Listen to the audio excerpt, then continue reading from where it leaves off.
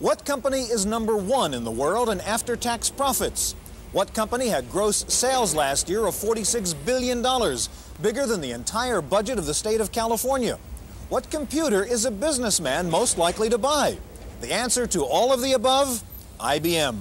Today, an in-depth look at IBM, from the PC Junior to the high-performance AT. All coming up next on this edition of the Computer Chronicles.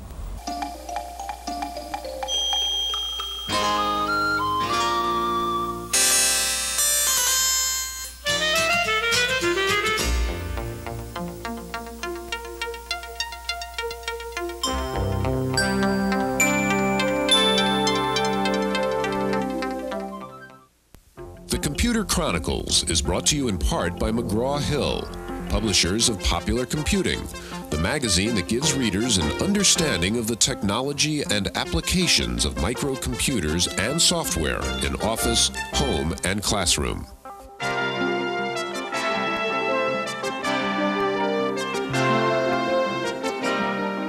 Welcome to the Computer Chronicles. I'm Stewart and this is Gary Kildall.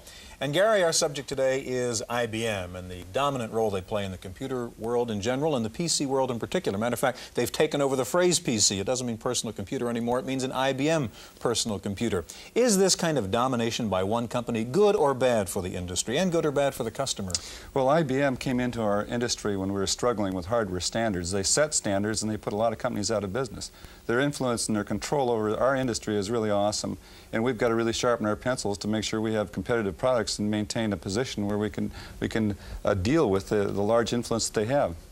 Okay, on today's program we're going to meet several IBM analysts, both fans and critics. We'll take a look at TopView, IBM's new multitasking, multi-window user interface, and in general try to break through the mystique of the world's largest computer company.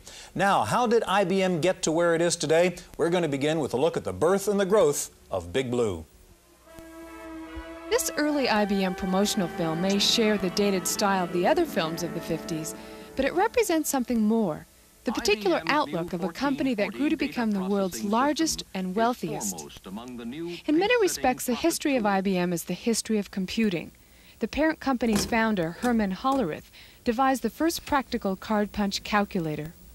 It was used for the first time to tabulate the 1890 American census. The IBM card soon became the symbol of the early computer age. IBM's first mainframe, the Mark I, ushered in the post-war era of data processing, for the most part restricted to scientific applications. But IBM's choice market was always business, especially big business. As advances in memory and storage took place, they were applied and promoted for business use.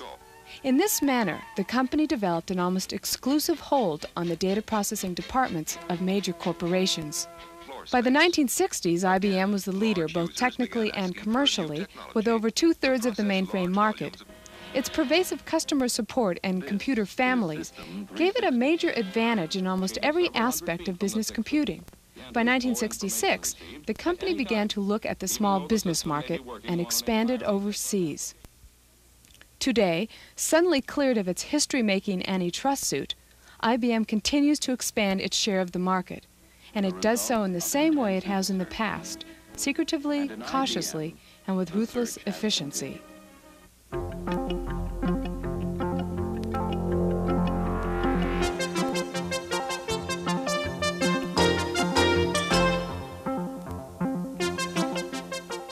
Joining us now is Tom Rolander. Tom was formerly with Intel in digital research. Tom designed some of the earliest multitasking systems, such as RMX, Starplex, and Concurrent. Tom is now Vice President for Engineering with ActiVenture. And next to Tom is Norm DeWitt. Norm is a 16-year veteran of IBM. Currently, he's the Group Director of the PC Industry Service at Dataquest in San Jose. Gary? Norm, IBM saw some opportunities here a few years ago and jumped right in and took the lion's share of the PC market. Do you see any effective competition now, or are we all going to be working toward being compatible with IBM? Well, Gary, in 1984, we saw IBM capture 26% of the worldwide PC market, and we at Dataquest expect that that market share will continue to increase through our forecast period, which ends in 1989. I would certainly expect they would command 40 to 50% of the market by that point in time. But there are opportunities for other competitors in the market. In fact, there is strong competition today from Apple, from Compaq, from several of the Japanese manufacturers, And we certainly expect to see AT&T make the move within the next 2 years. If you watch the ads on television, I guess there's a definite tendency in that direction. Now, what is AT&T going to do?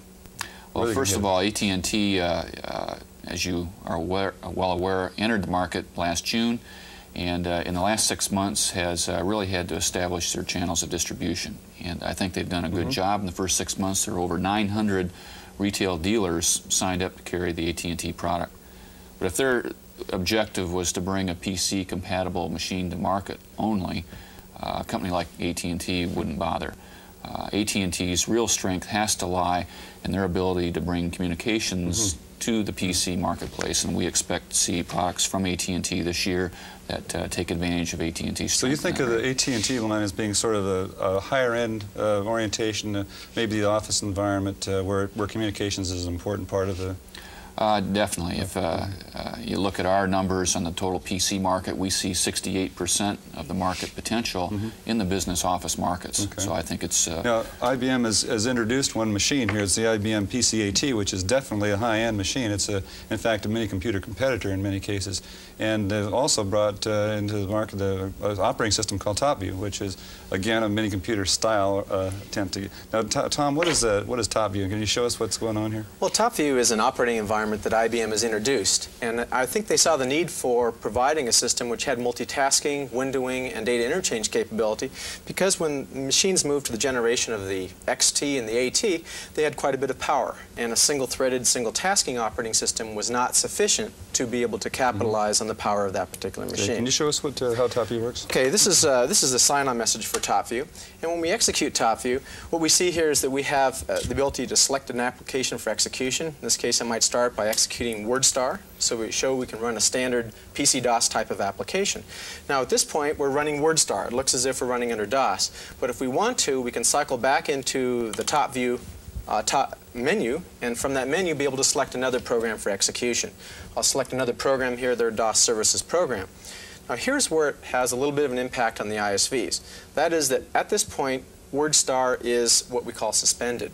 It's not able to execute because that program is not what's called a well-behaved application. Okay, so certain applications like WordStar might have to be modified to really take all advantage of the TopView multitasking. That is correct. You see, the ISVs will be impacted in that if they have an application that goes direct to the video map, that program cannot run shared or in a background mode while something else is running, because it would then go directly to the screen. So that version of WordStar must be modified so that it would go to a video display buffer. Okay, so you think there's going to be is there a time element involved, say, that before these applications will really... That's correct. I think we've seen a lot of interest from ISVs in pairing applications that are well-behaved so they can run in TopView, and in fact applications that become TopView aware, that can take advantage of data interchange, copy, cut, and paste through a filter mechanism. The underlying TopView itself is a very powerful mechanism. I think that one thing that people get distracted with in TopView at times is that its user interface is often compared to the graphic style. This is a character-oriented window. Now, how do you see that the Macintosh influence with the graphics and so forth in the Windows has been very well accepted? Is this going to be a detriment to TopView to not have that capability? I don't know that it'll be a detriment to TopView, but certainly the Macintosh environment, I think, is one that first-time users very quickly adapt to.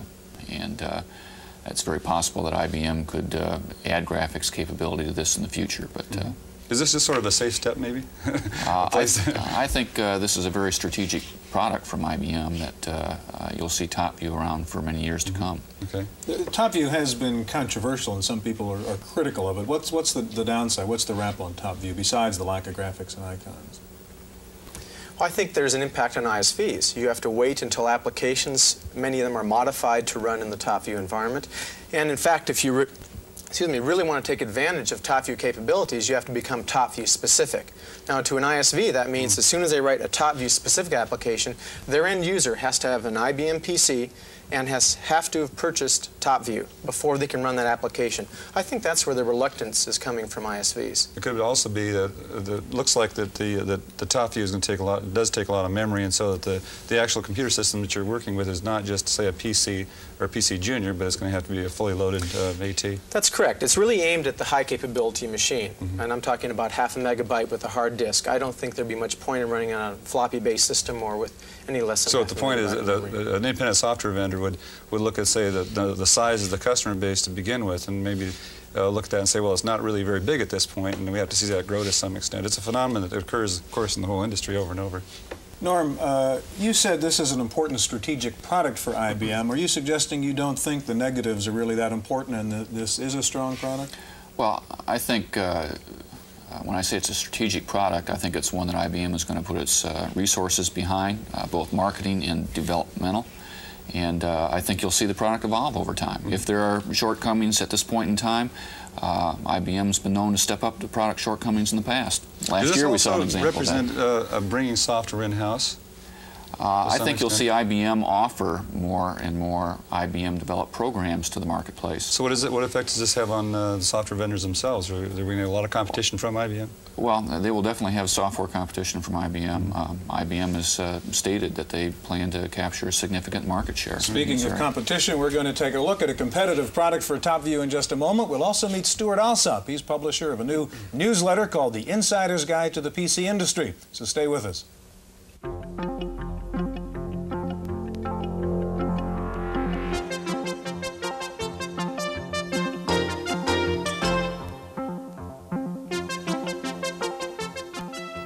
With us now is Stewart Alsop. Stewart was formerly the editor of InfoWorld. He now publishes the PC Letter. Gary?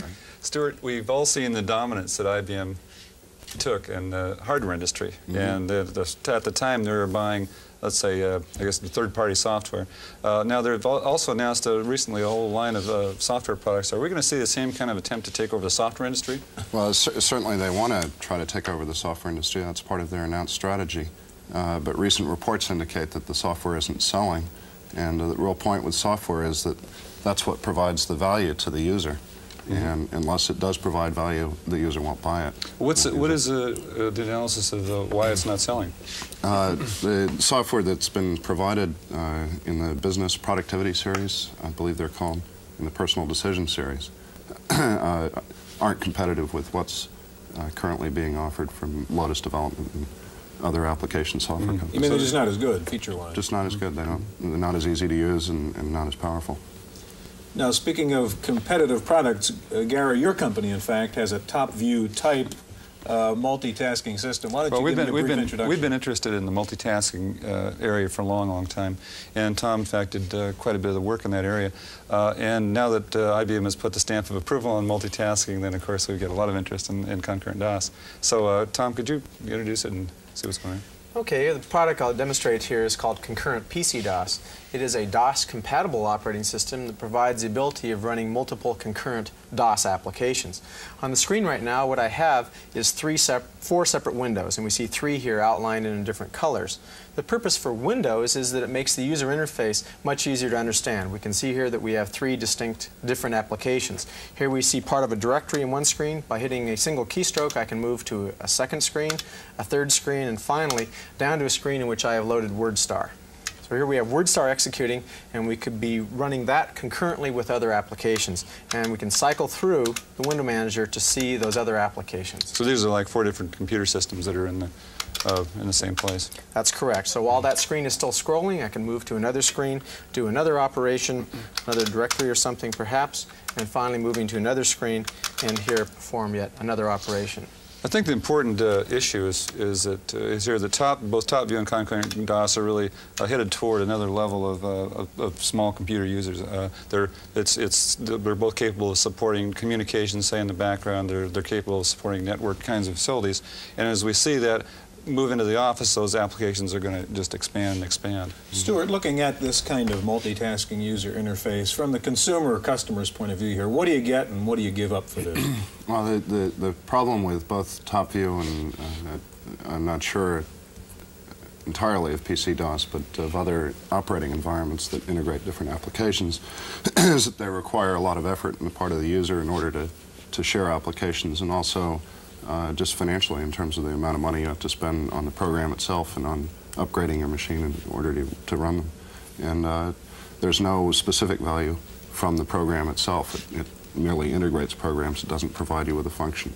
And the problem is persuading that there's real value. I think it comes back again, though, the real value are applications like, again, I'm not talking about TopView or concurrent DOS specifically, but when you get into multitasking, you're talking about capabilities of mini computers, and that's what, well, you know, fundamentally, why do people still use mini computers if there isn't something that's an advantage there? And the advantage, in most cases, is multitasking and being able to get at bigger file systems.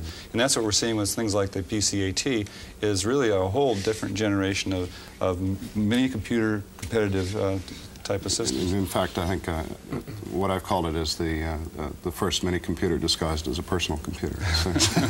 Right. Now, we have talked about IBM and its strength in the hardware side of the business. We've talked about it in the software side of the business.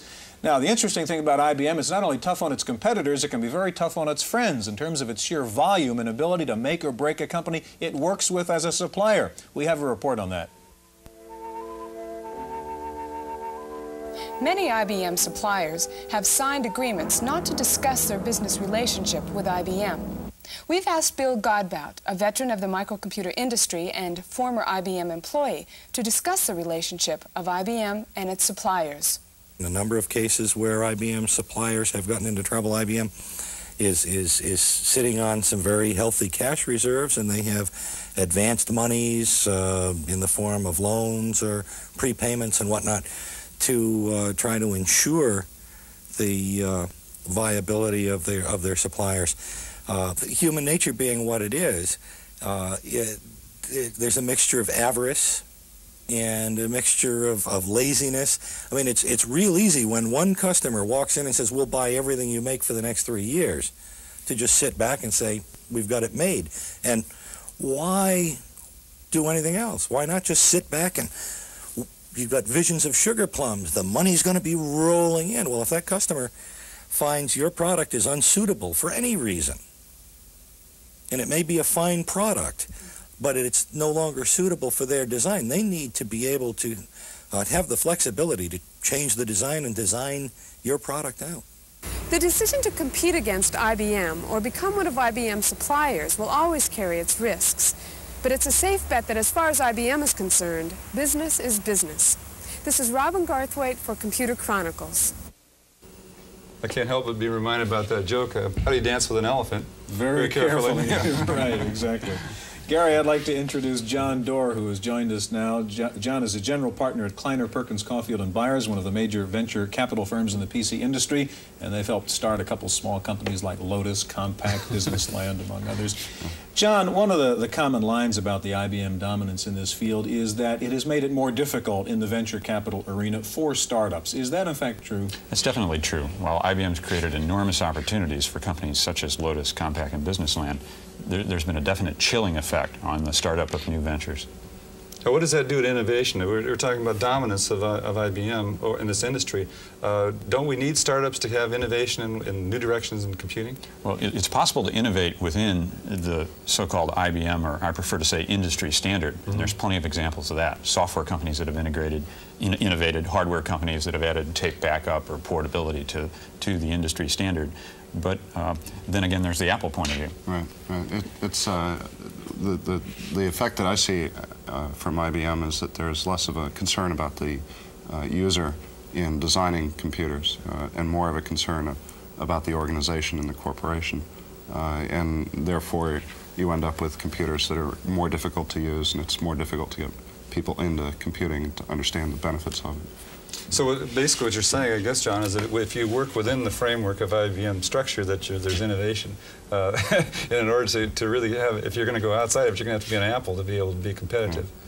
Well, speaking of Apple and competitive, we have Apple Talk now, and Apple's move into the business world, and laser printer and so on. How serious do you think is the Apple move into the business market, which is clearly IBM's now? Well, certainly it's very serious. I mean, Apple's future depends to a large degree on whether they're capable of selling their computers to businesses. But as I said before, they focus so strictly on the individual that there are limited benefits to using Apple computers in an organization. Isn't this, to some extent, I guess, isn't Apple really educationally oriented mainly, and is breaking into business is a difficult thing, or not? Is that true? Well, I like to think of Apple as if it's a huge vertically integrated advertising company. I mean, they have tremendous brand awareness among individual consumers, but corporate America has decided on the industry standard. That's what you find in offices throughout the land. One of the Apple raps against IBM is still the IBM mainframe mentality, and they still don't really understand what a PC is. Is that a fair comment? Well, IBM sold quite a few PCs.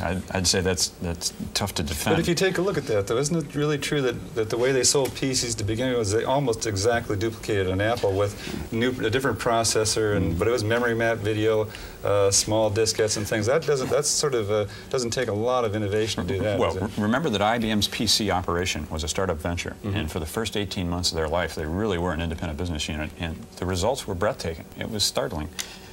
Since then, perhaps they've become more sluggish and more concerned about compatibility, and there's been more warring between factions of the IBM corporation about who has responsibility for the sales organization and which markets. But the results of those first 18 months were astonishing. Gentlemen, before we finish up here, we've had this PC-AT sitting here during the whole program, and that's a story in itself, and there's a lot of concern about problems with the AT, and other people say it's a great machine. Stewart, what is the inside story on the AT? Well, at this point, it is a great machine. I mean, it's extremely fast and very powerful and offers a lot of benefits, both to corporations and to individuals. But they've had some problems delivering on certain of the models of the AT, particularly the one that contains a hard disk storage inside of it. And at this point, it's very interesting because IBM is in a situation where they're having trouble with each of the computer products that they have on the market, with the PC Junior since they removed discounts from it, and with the PC and XT because this one is so aggressively priced and so much more powerful. But it still is very much upmarket from the low-end PCs. This wouldn't be considered something that you put in your home necessarily when you're talking about a $6,000 price tag. No, certainly not. I think the importance of the AT is it's put a stake in the ground for where the next generation of systems is, and it's fundamentally an open system. So we'll see lots of innovation in and around this Well, this is an standard. interesting question. Do you think that IBM is going to close up the system to some extent? We see TopView now as being software being brought internally into IBM. Are they going to close up the system the next generation? If IBM gets control of the application software, 1, 2, 3, WordStar, the important applications, then they could close up the system. But right now, they don't control the whole solution. Gentlemen, we're out of time. Thank you very much. One of the interesting and obvious aspects about IBM is its secrecy, its almost legendary corporate mentality. In fact, it's obvious here IBM declined to have an IBM representative on this program about IBM. Why the secrecy? Why almost the paranoia, as some people call it? Our commentator, Paul Schindler, has some thoughts on that. You know, it's like they say in court. Sometimes the truth isn't the whole truth. Now, the truth is, it looks like I'm wearing a three-piece suit. But the whole truth is that I've got tennis shorts on. You see, this reminds me of IBM and its public relations because they always tell the truth, but they seldom tell the whole truth. A lot of us who write about computers for a living ask ourselves, how? How does IBM get away with it? How can they be so secretive and unresponsive? They're the only company in the computer business that consistently refuses to provide meaningful guidance on product direction on or off the record. The only explanation I can think of is their size and power. It's like the old gag bumper sticker about the phone company. We don't care because we don't have to. IBM doesn't care whether users have a good idea of what's coming next or where IBM's going because it knows they're going to buy IBM products regardless. There's no law that says they have to be talkative and helpful like everyone else. No one else could do it because if some other company clammed up like IBM does, no one would ever write about it. We cover IBM because we have to, not because they make it easy. And until the day comes when IBM is no longer number one, they'll continue to be secretive. That's my opinion. I'm Paul Schindler.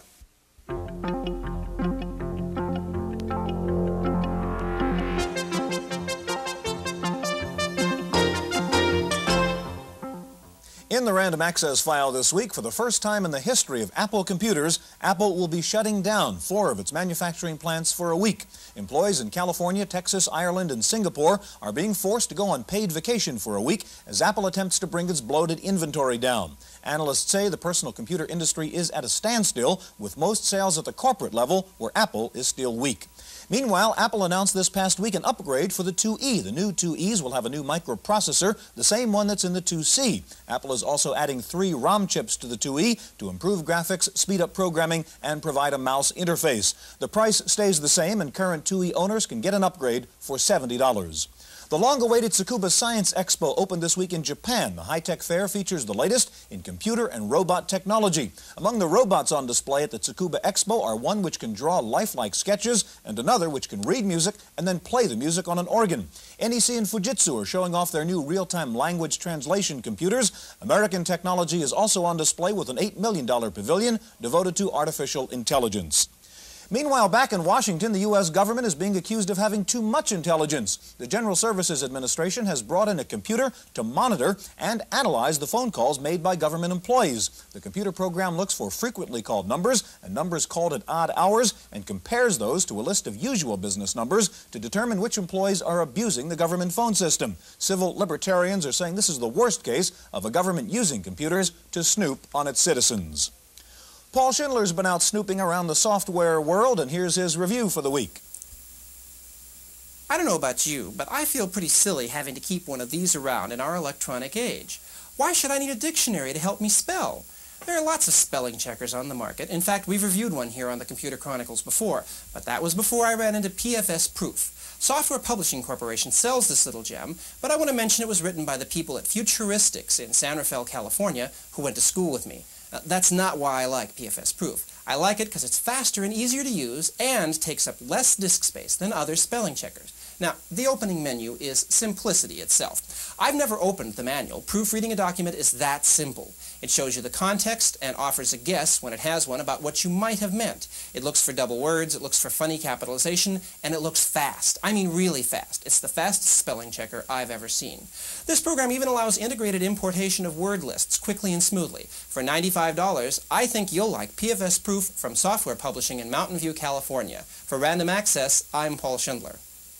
Are you ready for this? You can now buy computerized running shoes. Adidas is coming out with running shoes that have a computer built into the left shoe. The computer measures your average running speed, length of stride, and number of calories burned. The new high-tech running shoes are called micropacers. They'll sell for about $100. And if you just use shoes for walking, you too can play with a computer today. Florsheim Shoes is installing what they call convenience centers, automated shoe stores. The buyer sits down at a computer terminal hooked up to a laser disc player. The machine measures your feet, analyzes the inventory, and tells you what's available in your size. You can then look at all the styles via laser disc, and you can buy the shoes just by sliding your credit card into the automated kiosk. Florsheim already has 4 such robot stores in operation.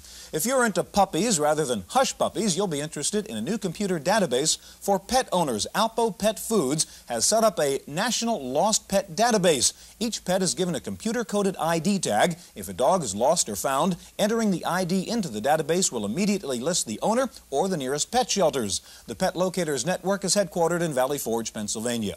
Finally, in this era of computers, whatever happened to the good old slide rule? Well, the answer is not much. The company of Keffel and Esser, which used to be a major manufacturer of slide rules, says it has sold less than a dozen slide rules in the last 3 years. In a recent survey of college students, 75% of the students didn't know what a slide rule was. That's it for this week's Computer Chronicles. We'll see you next time. The Computer Chronicles was brought to you in part by McGraw-Hill, publishers of Popular Computing, the magazine that gives readers an understanding of the technology and applications of microcomputers and software in office, home, and classroom.